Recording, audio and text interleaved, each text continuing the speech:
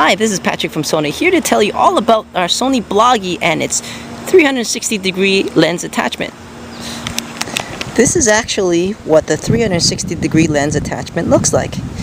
To use it, all you do is flip the lens of your Bloggie 45 degrees up and just snap it on like that. With the 360-degree lens attachment on, the Bloggie can now record in all directions all the time, 360 degrees, left, right, forward, and back. Once you've recorded that video using the included software, the Picture Motion Browser 3D Video Converter, what the software actually does is actually cuts the video right here, right on the right side, and stretches it out. So instead of this fishbowl looking picture, you get one really wide picture that shows you all directions at the same time. Actually, this is the same method that map makers use to make a flat map from a round world.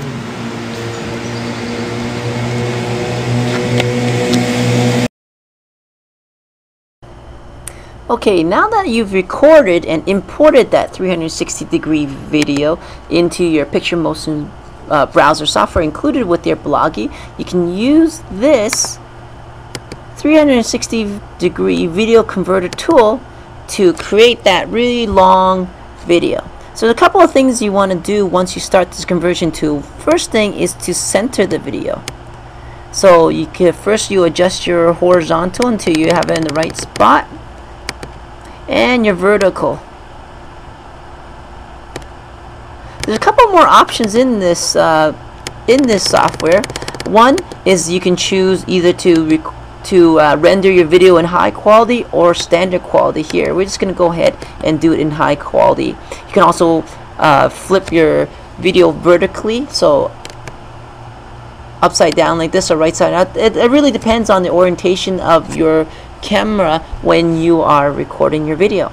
So if I just hit convert, it will just warn me that high quality video will take a little longer to convert, and I push yes, and it'll start the conversion process. Now that you've converted that 360-degree video, there's a couple ways you can play it.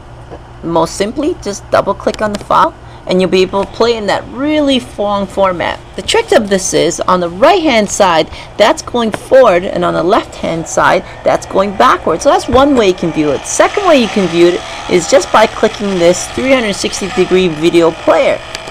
If you play that, a little window comes up, and by dragging this little box side to side, you'll be able to see any angle, either in front of you, beside you, or behind you.